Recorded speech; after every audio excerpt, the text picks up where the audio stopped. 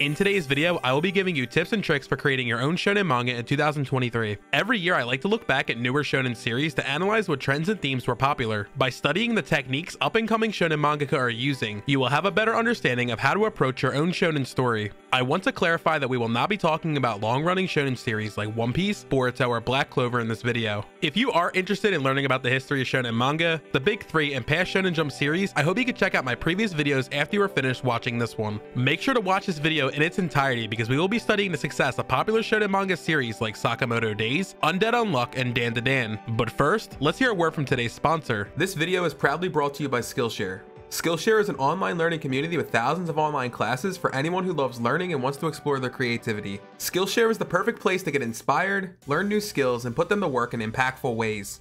Skillshare classes range from photography, illustration, graphic design, animation, freelancing, and more. For my audience, I highly recommend you check out Skillshare's classes focused on creating comics and manga. There are so many great resources for improving your manga artwork and storytelling abilities. Right now I am taking the class Draw a Manga with Clip Studio Paint, Settings, Inking, and Essential Techniques by Naomosa Matsuda. Matsuda is a professional Japanese manga artist based in Kyoto. He has published several manga titles and judged several manga competitions. He is currently a lecturer for manga universities in Japan and France. In this class, I learned how Japanese manga artists use Clip Studio Paint to create professional manga. More specifically, Matsuda's class taught me how to set up my manga page files, choose the best brushes for inking, and buying keyboard shortcuts. What I love about this class is that Matsuda's lessons are very easy to understand. He is able to convey years of professional experience in an accessible way for beginner artists. If you are an aspiring comic artist, manga artist, or webtoon artist, then I highly recommend you check out the Skillshare class. Skillshare is ad-free, so you can stay in the zone while you are exploring new skills. New premium classes launch every week, so there is always something new to discover on Skillshare. If English is not your first language, Skillshare's entire catalog is now available with subtitles in Spanish, French, Portuguese, and German.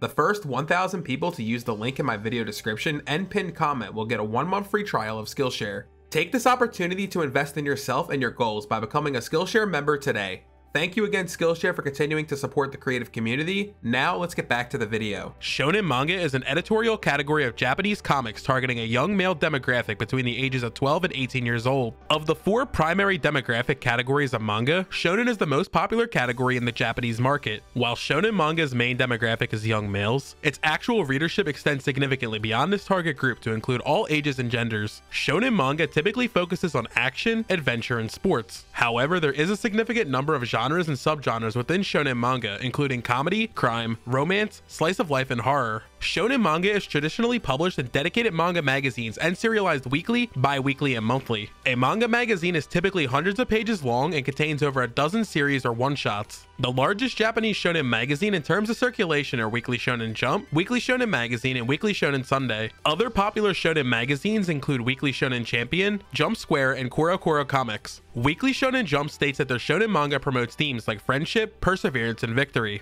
A shonen manga protagonist is often characterized by contradictory qualities like short-tempered but cool, serious and cynical, clumsy yet infallible, and average but with untapped potential. In some cases, this contradiction takes on a literal form in the form of henshin, or transformation. Heroes are able to switch between 2 personas with different appearances and personalities. Examples of this plot device can be seen in Yu-Gi-Oh!, Kaiju No. 8, and Devilman. Rivalries are very popular in shonen manga. A rivalry is a character relationship where 2 characters compete for the same objective or for superiority in the same field. This trope allows for both characters to challenge each other and become stronger after each encounter. Popular shonen manga rivalries include Goku and Vegeta from Dragon Ball, Hinata and Kageyama from Haikyuu, and Naruto and Sasuke from Naruto. Typically, a shonen protagonist is an outsider, or in some way disadvantaged compared to other characters. Through training, perseverance, and willpower, they are able to succeed against all odds. Shonen manga usually follows the basic plot structure of the hero's journey, with most of the story focusing on the protagonist's training and transforming into a hero. For long-running series, the hero's journey repeats itself after a new story arc begins. The first shonen manga that I want to talk about today is Sakamoto Days by Yuto Suzuki. This series is currently published in Shueisha's Weekly Shonen Jump magazine. The manga follows Taro Sakamoto, an unrivaled hitman who is a legend in the underworld. After falling in love and having a child, Sakamoto decides to retire from his life as a hitman to open a convenience store. However, Sakamoto's past continues to haunt him. In order to defend his family and humble life from past enemies and new challengers, Sakamoto must prove why he is the underworld's greatest hitman. Sakamoto Days is very lighthearted and filled with exciting imagery, comedic moments, and colorful characters. This series shares many similarities with shonen series like One Punch Man, Bobo, and The Way of the House Husband. This manga series is a feel-good title that is great for readers looking to turn their brains off and relax. It is very tame in terms of violence, language, and fan service, making it appropriate for readers of all ages. What this series does well is modernizing shonen manga tropes that were popular in the past. If you were looking for cool battles, spiky-haired characters, and cartoony artwork, then Sakamoto Days is for you. This manga also perfectly blends slice-of-life elements typically found in seinen manga to create a wholesome family dynamic. Unlike most shonen series, Sakamoto Days focuses on a healthy family relationship that you can't help but fall in love with. All of these elements work together to create a lighthearted battle comedy series that is easy to enjoy. If there is one thing that I want you to take away from Sakamoto Days, it is to embrace your quirkiness. The reason this manga is so entertaining is because of the slapstick comedy and hilarious character dialogue. Don't be afraid to be quote-unquote cringy or quirky with your own work. Gag manga like The Disastrous Life of Psyche K, Haven't You Heard of Sakamoto, and Grand Blue have proven that sometimes weird ideas can be very successful. Undead Unluck is a manga series written and illustrated by Yoshifumi Tozuka. It is currently serialized in Weekly Shonen Jump magazine. The story follows Fuko Izumu, a young girl who has been living in seclusion for 10 years since an incident that left more than 200 people dead. She is cursed with an ability known as Unluck. This power brings bad luck to anyone who comes into contact with her in the flesh. She decides to take her own life after her favorite manga series ends. Before she is able to kill herself though, she meets an undead man with an amazing regenerative ability. His one dream in life is to die in the best way possible. The two decide to team up and uncover the truth behind their strange abilities. Undead Unluck is very textbook. What I mean by this is it follows all the story tropes you'd expect from a shonen manga. There are cool battle scenes, villains that need to be defeated, and character archetypes that we are used to seeing. Undead Unluck stands out with its ridiculous premise. The series pairs two unlikely characters, a muscular undead zombie, and a girl with no friends and extremely bad luck. These characters work together because Andy sees Fuko as his one chance to fulfill his lifelong dream of dying. On the opposite end, Fuko has finally found someone who won't die as a result of her curse. While the setup is something we have seen before, the chemistry between the two characters creates a fun dynamic that makes this story very enjoyable to read. The next series that I want to take a look at is the Ichinose Family's Deadly Sins by Taizen 5. This title is brand new and currently serialized in Weekly Shonen Jump magazine. The story follows Tsubasa Ichinose, a middle schooler who has lost his memories in an accident. He is able to safely reunite with his family, but is soon faced with a shocking new reality. They are all suffering from amnesia. What's interesting about this series is it is initially presented as a lighthearted slice of life story. The art style is very cartoony and light, making you think that this is going to be a wholesome story about a family getting to know each other for the first time. At first, that's exactly what the story is. The Ichinose family members must meet each other for the first time and learn how to live with each other. They try to think positively about the situation, but quickly learn that they may not be the people that they think they are. This series manages to turn everyday life into a compelling mystery with shocking imagery. The story explores the concept of identity. Can you really say that you know yourself if you are unable to remember your memories? Is the personality that you have now your true personality or a completely different person? Are the people in your life really who you think they are? All of these questions and more are explored in this slice of life psychological series. What I love about this manga is the atmosphere. Just like the characters in the story, the reader is left in the dark. We don't know who to trust or who is telling the truth. We can't even trust the protagonist because they might be an unreliable narrator. We have no idea what they were like before they had amnesia. What you can take away from studying the Ichinose family's deadly sins is that it is okay to explore topics not commonly covered in shonen manga. By taking inspiration from different demographics and genres, you can create a work that feels unique and groundbreaking. The next series that I want to highlight is Akane Banashi, or Akane's Discourse by Yuki Suenaga and Takamasa Moe. This title is currently serialized in Weekly Shonen Jump. The story follows Akane Asaki, a teenage girl who aims to reach the highest rank in Rakugo to avenge her father who was expelled from the profession 6 years earlier. For those of you that don't know, Rakugo is a form of Japanese verbal entertainment. In Rakugo, a lone storyteller sits on a raised platform. Using only a paper fan and a small cloth as props, the Rakugo artist depicts a long and complicated comical story. The story always involves the dialogue of two or more characters. The difference between the characters is depicted only through changes in pitch, tone, and a slight turn of the head. What is interesting about this series is it focuses on an obscure subject matter. Rakugo is a concept that has never been explored in manga before. This series is an excellent way to learn about it. Similar to sports shonen series like Haikyuu, Kuroko's Basketball, and Welcome to the Ballroom, Akane Banashi introduces you to the world of Rakugo. You will learn what makes Rakugo unique, what it takes to give a Rakugo performance, and the history behind this art form. One of my favorite aspects about this manga series is the breathtaking artwork. With Rakugo, one person is portraying multiple characters. The artist of this series does a fantastic job drawing dynamic facial expressions and metaphorical imagery to set the scene. If there is one thing you can learn from this series, it is how to introduce your audience to an obscure topic in an exciting exciting way. In Rakugo performances, the storyteller must stay seated for the entire act. Through the use of dynamic lines and changing art style, the mangaka is able to show you the beauty of this traditional art form, while at the same time keeping it climactic, exciting, and satisfying. The final manga that I want to talk about in today's video is Dandadan by Yukinobu Tatsu. This manga is currently serialized in Shonen Jump Plus. The story follows Momo Ayase, a high school girl who believes in ghosts but not aliens, and her classmate Ken, who believes in aliens but not ghosts. To determine who is correct, the two decide to separately visit locations associated with both the occult and the supernatural. When the two reach their respective locations, they realize that they are both half right. Aliens and ghosts do exist. After being abducted by aliens, Momo discovers that she has psychokinetic powers, allowing her to visualize the auras of people and objects. Likewise, after being possessed by a ghost, Ken gains the ability to enter a powerful demonic state. Dandadan has a very unique art style. The character designs are very energetic and blend over the top silliness with terrifying imagery. The portrayal of the ghosts and aliens allow for exploration of paranormal body horror, a concept not typically covered in shonen manga. What I love about this series is the relationship between the two characters. They work together as a team in an equal partnership. They learn to trust one another to survive the onslaught of spirits and aliens. This is a dynamic not commonly explored in shonen manga. It is a lot more common for female characters to be portrayed as helpless, sidelined, or an object for the male gaze. If there is one thing that you can learn from this series, it is that well-written characters are everything. This series is so enjoyable to read because the two main characters are written as equals. They challenge each other and help each other grow. They are in this situation together. If you struggle to write compelling female characters, then use Dandadan as a reference for your own story. Remember, shonen manga is always changing. Something that is popular now may not be popular in a few years. By studying popular trends and themes, you'll have a better understanding of how to approach your own shonen story. That's gonna do it for today's video. If you got some value out of it, please leave this video a thumbs up and subscribe to my YouTube channel if you haven't already. Over 70% of my regular viewers are not subscribed. Leave a comment down below telling us about your favorite shonen manga. Remember, you can support me by following me on all of my social media accounts. I will leave a link to those all down in the description box below. As always, keep creating, everyone. I will see you all in the next one.